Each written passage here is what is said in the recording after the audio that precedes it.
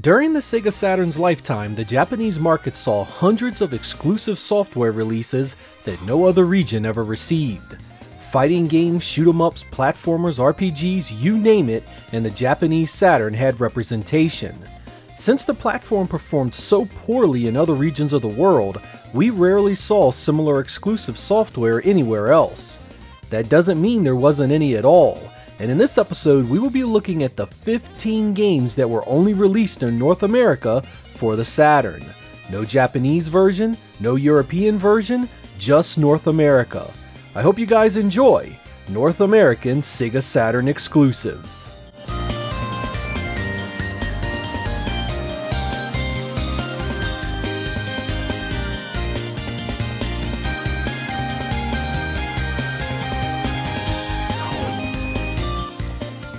While the Saturn had a depressing lack of NFL games in its life, there was no such shortage of professional baseball games. In May of 1997, Acclaim published the Iguana-developed All-Star Baseball 97 featuring Frank Thomas. This was sort of a sequel to Frank Thomas' Big Hurt Baseball, which was also done by Acclaim. Average is a good description of this one. Graphics, presentation, sound, gameplay, it's all sort of a middling experience that doesn't do anything terrible, but also doesn't stick out as anything particularly impressive. It has many of the genre staples you expect, like season, playoff, and home run derby modes. Due to its later release, it's rare, and goes for much higher than you'd expect, prices that it most certainly doesn't justify in its quality.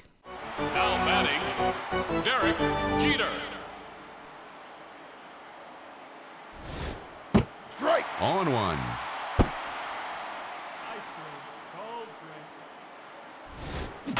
Grounded to second. He's out at first. Also in May of '97, Acclaim published the former 3DO exclusive BattleSport on the Saturn. This is a vehicle-based sports game where you pilot an armor-clad hovercraft that is outfitted with weapons and do battle in closed arenas.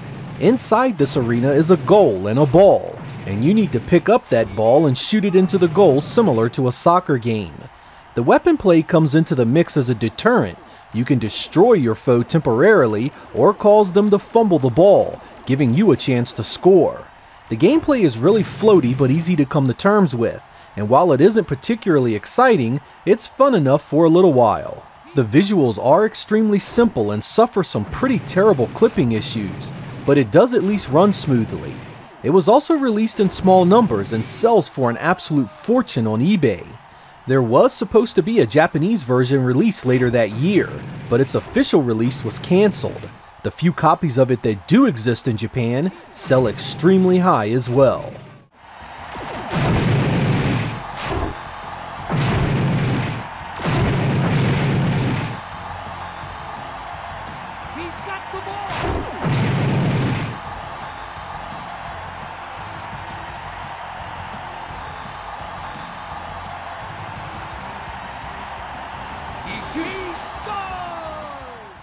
In October of 1996, Konami released its take on 3D baseball with Bottom of the Ninth.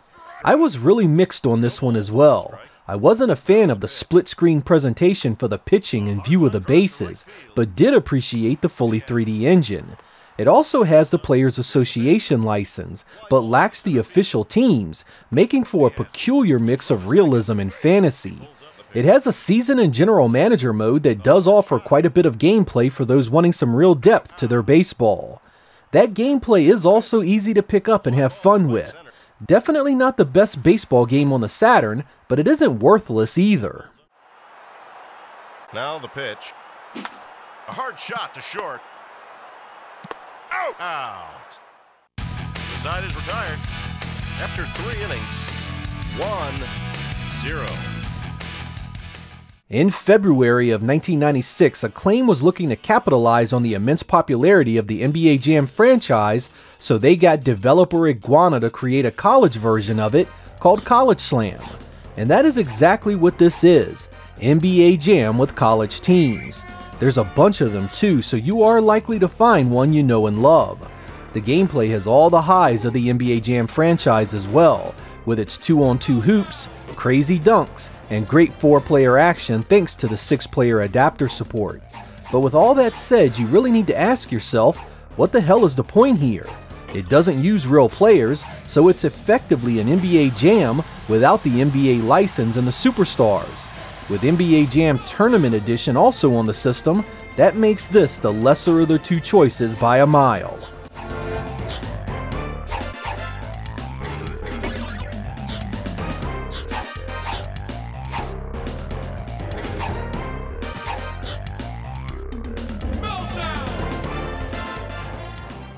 March of 1996 was the day Sega bestowed the awful Congo the Movie on its fans. Developed by Jumpin' Jack Software, the team that also shat on us with the not quite as awful Gin War, you roam around huge environments that all look the same and fight enemies that come out of nowhere, with weapons that offer about as much excitement as a swift kick in the ball sack. I mean, just take a moment and soak in the hideous attempt at game development. This is what Sega of America invested in for the Saturn. Instead of evolving its great Genesis franchises into the world of 3D polygons, this is what they sat around a conference table and agreed the Saturn needed. I know some of you like this game, but I am definitely not in that group. There is a reason this trash wasn't released in Japan or Europe. Simply put, not even publishers like Acclaim would touch this heap of steaming dog shit.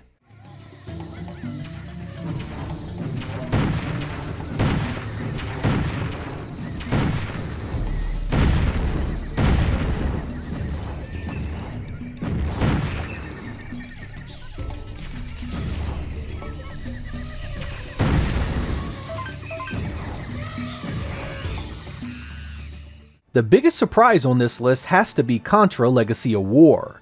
Released in May of 1997 by Konami, this was developed by Appaloosa Interactive, the company behind the quite decent Three Dirty Dwarves. Contra had a great and storied history at this point.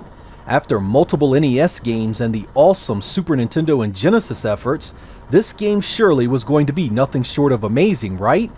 Well, no, not really. There are two ways of looking at this game. The first, you take it on its own merits. It's a 3D top-down run-and-gun with a great deal of challenge. It has a number of power-ups to change up the gameplay, and the boss battles are pretty spectacular. The second way of looking at this is that it's just not a great Contra experience. The overhead view is so limited, and there are times where you will eat cheap hits by stuff just off the screen you couldn't see. The graphics are drab and consist of little more than green and brown textures, and jumping around in this viewpoint just feels wrong. One cool thing about it is that it does have an actual 3D mode, and shipped with the old school red and blue 3D glasses.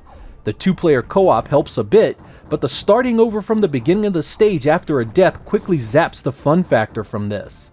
Not completely awful, but certainly well below the standard set by Contra 3 and Contra Hardcore.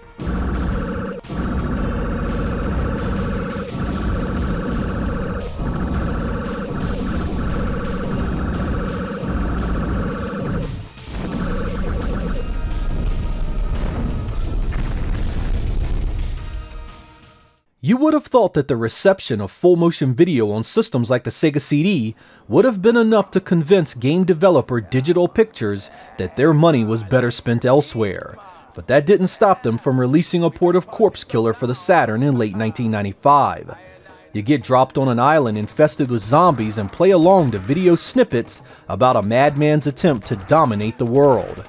You shoot hordes of the undead in side-scrolling sequences that have been upgraded from the Sega CD version, though the light gun support of that earlier version is missing here. The most interesting thing about this release are the actors involved. You see familiar faces like Jean-Paul from Seinfeld, and even Mr. Vargas, the crazy biology teacher from Fast Times at Ridgemont High, which just happens to have the sexiest woman from my youth, Phoebe Cates, in it. Outside of that, Corpse Killer Graveyard Edition is a pure cash grab that offers little over the other versions of the game. On the plus side, if you enjoyed those, you should find the modest improvements here enjoyable. Got it. You okay? He's okay, woman. I got the tour plan for antidotes. Bullets too. Good deal. Can't afford to lose you, Rasta man. Okay, man, you call it. Around the same time as Corpse Killer, Digital Pictures also released Double Switch, starring the late Corey Haim. This is essentially Night Trap 2.0, set in a hotel where you must monitor rooms and conversations and trap the bad guys. I'm not a fan of these types of games, as you know, and while Night Trap had an interesting story of vampires and young girls, this lacks any similar appeal. It looks better than the Sega CD release if you appreciated that version.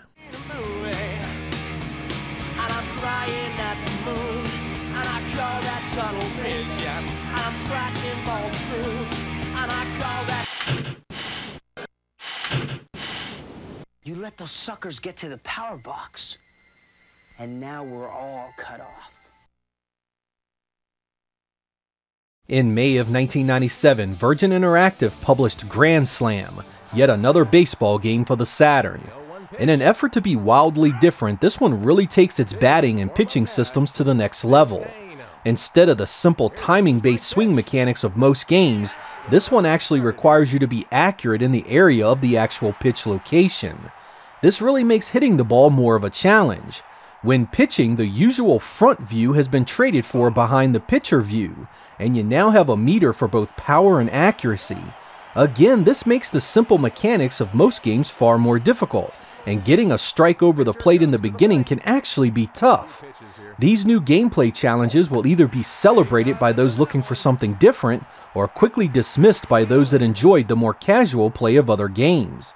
Grand Slam also isn't a terrible looking game, but it lacks the detail of more realistic presentations. It looks more like a minor league game than an MLB contest.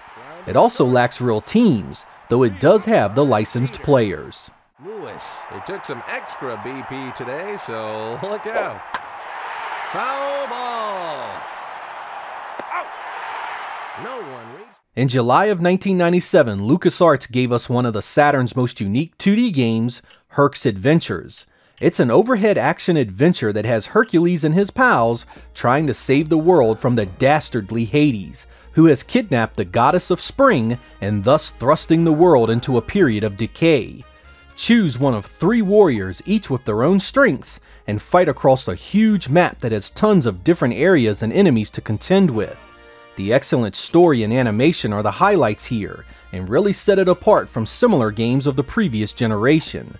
You'll find yourself having to get familiar with where you can go and what you can do in this game world, which can be frustrating at first, but you'll come around quickly and start bashing zombies, giants, and mutated boars before you know it.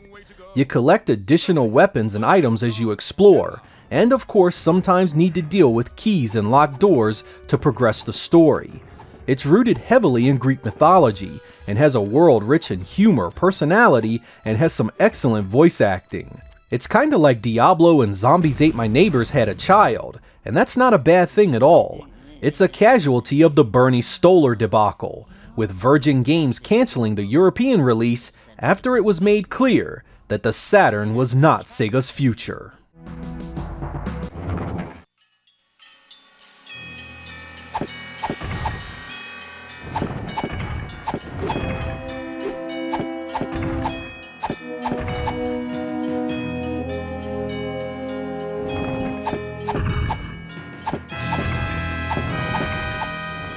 Midway Games made sure you had access to a few Golden Age arcade classics on the Saturn with Midway Presents Arcade's Greatest Hits. Released in December of 1996 and developed by Digital Eclipse, you get Defender, Defender 2, Joust, Robotron 2084, Sinistar, and Bubbles. The majority of you likely know these games well, and the emulation quality here is just okay. With much more accurate and free ways to play these titles nowadays, compilations like this have little to offer other than their collectability as a physical release.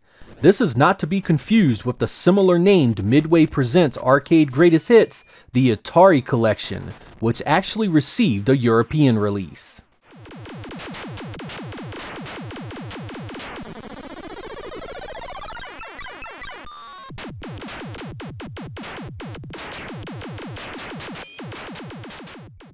Oh man, here we are back again with this train wreck.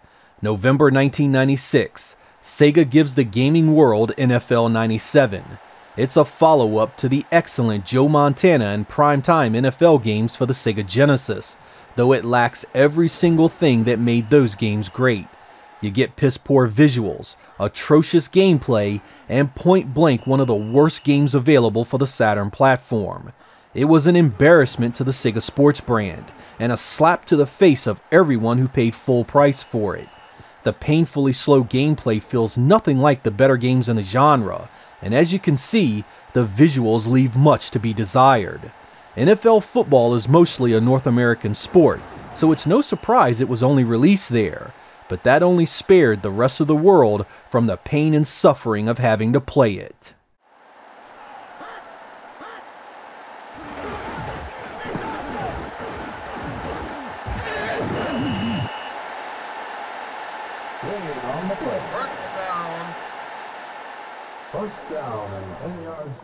Digital Pictures wasn't done with full-motion video games on the Saturn, also releasing Quarterback Attack in November of 1995.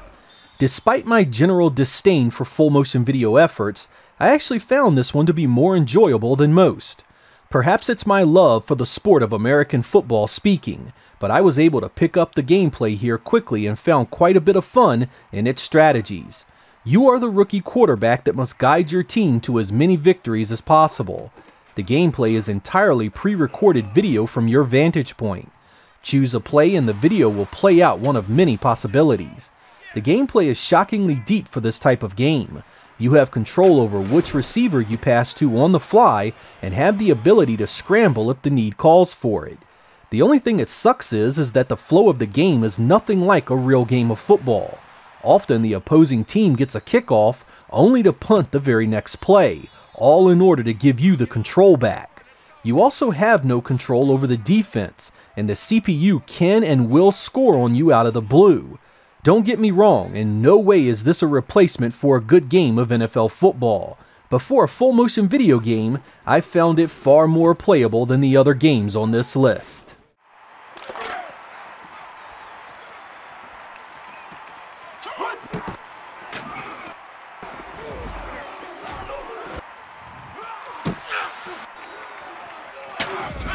Scud, the Disposable Assassin is an early 1997 run-and-gun published by Sega Soft.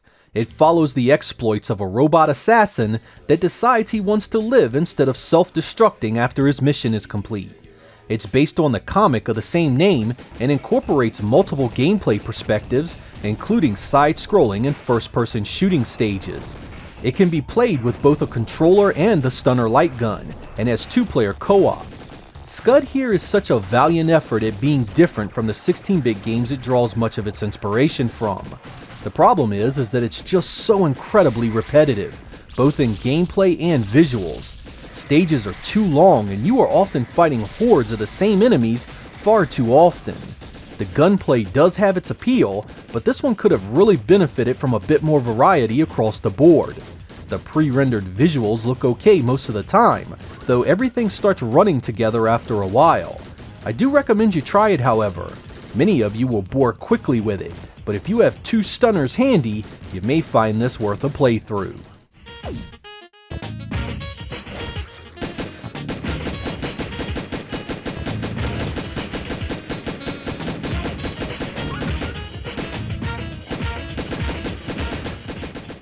In November of 1997, Ask Games released 10-Pin Alley for the Saturn. This rather ugly game of bowling fully supported the 6-player adapter, making it a really appealing party game. I won't BS you here, however. I could not play this game worth a damn.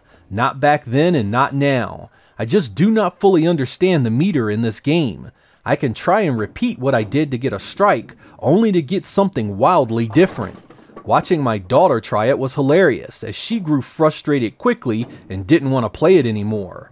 I have seen some people play it extremely well, so I know it's possible. The visuals are particularly ugly here, and there are only a handful of lanes to play on. Still, the Saturn isn't brimming with tons of bowling options, so if you are into the sport, you're gonna have to make do with this one.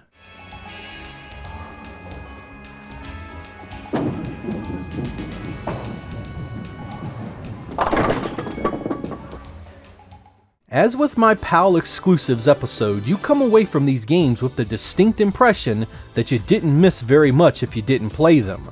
None of the baseball games here were anywhere near as good as Sega's World Series baseball games, pretty much leaving just Herc's Adventures as the lone must-play.